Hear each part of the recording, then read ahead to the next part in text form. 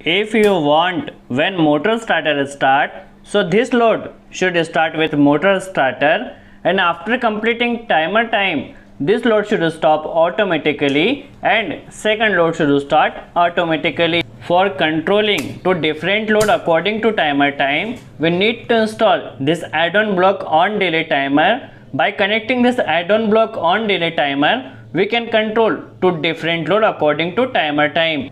So let's start video and understand how to install this add-on block on delay timer with dual starter. You can see here we have one dual starter.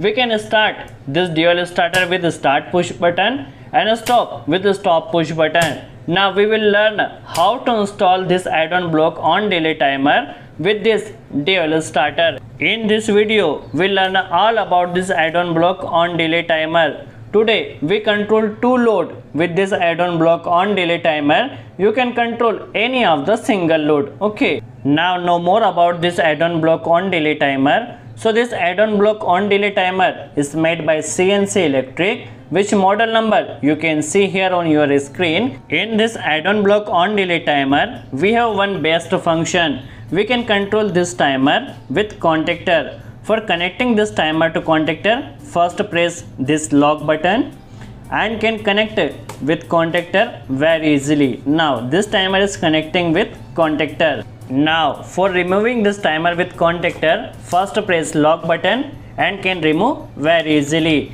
This timer timing from 0.1 second to 30 seconds. That means we can control any of the load from timing range from 0.1 second to 30 seconds. Now learn how to set timing in this timer. Okay, so for setting timing in this timer, we need to rotate this dial. Okay, we just need to rotate this dial. For example, if you want to set 10 seconds in this timer, so set 10 on top of the timer. You can see here. Now 10-second timing is set in this timer. We can control from 10 ampere load with this timer. If you have 10 ampere rating load, so you can connect load directly with the timer.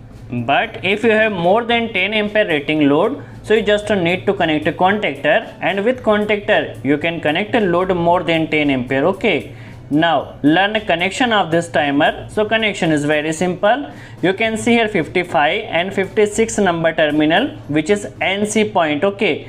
When you start your starter and you set 5 seconds in this timer, so for 5 seconds your 55 supply comes in 56 number terminal. That means from NC terminal, after completing 5 seconds, your NO point will be operate from 67 to 68.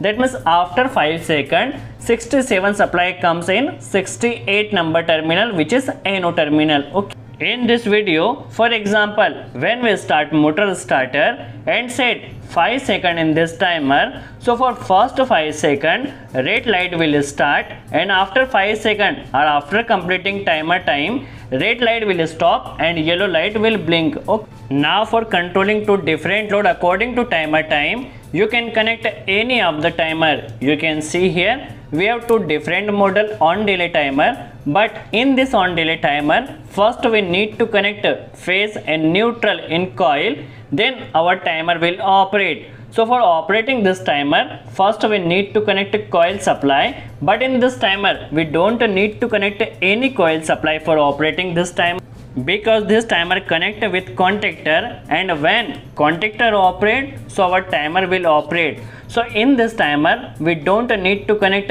any coil supply for operating timer. Also we don't need any space for installing this timer, because this timer will install over contactor. So we don't need to connect any coil supply in this timer. Also don't need any space for install this timer. Now learn a practical connection with dual starter. Okay, we have one contactor. First learn about this contactor. For operating contactor, we first need to connect a phase and neutral in contactor coil A1 and A2. Okay, for operating contactor we need to connect a 220 volt AC supply, phase and neutral. So we can connect a phase and neutral in A1 and A2 terminal, or you can connect a neutral here, also A2 terminal given here, and phase connect in A1 terminal. This is contactor power terminal and this is contactor control terminal. You can see here 13 and 14. contactor NO terminal, and you can see here we have one NC terminal. Okay, you can see here we have one NO and one NC terminal for control wiring. Okay, now learn a control wiring. First we connect a neutral directly to contactor A2 terminal. Okay, now first we made dual starter, which is very simple. Now for phase control wiring, we connect one connector from control MCB and connect stop push button NC element, and output of this NC element connect NO element input side. Okay, now when we press this start push button, our contactor should start. So we connect one connector here. Now we connect this connector to contactor A1 terminal. Okay, so neutral connects directly and phase with push button. Okay, now when we press push button, contactor will operate, you can see here. But when we press push button, then only contactor operate. For operating contactor permanently, we first need to provide holding supply. Okay, so for holding supply, we can take connector from ANC output side or NO input side. Okay, and connect this holding supply from contactor NO terminal. Okay, we will learn all connection practically. First we connect one connector from NO input side. So just connect one connector here, because direct supply comes here, and connect this connector to contactor NO terminal. Okay, now we need to connect one connector from contactor coil A1 terminal and connect this connector to contactor NO terminal. Okay, when push button press, contactor operate and NO made NC and our starter will hold. Okay, when press start push button, starter will start, and pressing stop push button, starter will stop. Now fit this add-on block timer with contactor. First press lock button. Now fit this add-on block timer with motor starter. Now for checking timer fit properly or not, you can press this button. It is working properly, that means timer fit properly with motor starter. Okay, now for connecting this add-on block, first we need one connector from contactor A1 terminal and connect this connector from timer common point. Okay, if you want to use only timer single point NO point, so just need to connect this supply from 67 number point, and if you want to use only NC point, so you just need to connect it from 55, which is NC point. But in this video we just want to control two load with this timer. Okay, from 55 number point we just want to control this red light, which is from NC point, and from 68 number, which is NO point, so from NO point we want to control yellow light. Okay, you can control any of the single load, but in this video we just want to control two load. Okay, now learn a load connection. First we need to provide neutral power supply. So you can connect a neutral from MCB or contactor A1 terminal, but we connect this neutral terminal from MCB. So we connect a neutral from MCB, you can see here. And for phase control wiring, first from red light, which is for timer NC point.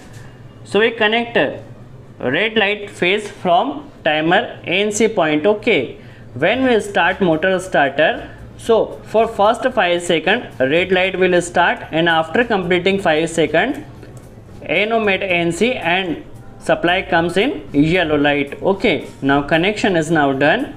And remind one thing, if your load rating is more than 10 ampere, so first need to connect a contactor, but our load rating is low, so we connected directly with this timer point. Okay, now we set 5 second timing in this timer. Okay, so set 5 second. Now control MCB is on. When motor starter will start, so for first 5 second, now motor starter will start. So for first 5 second red light will start, and after 5 seconds red light will stop and yellow light will start. You can see here when timer timing is complete, so second load will operate. Now see one more time.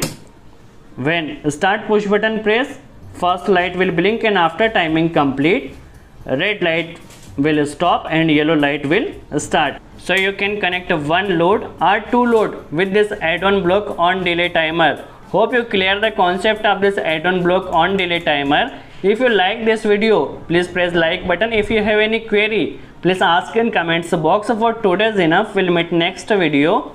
Thanks for watching.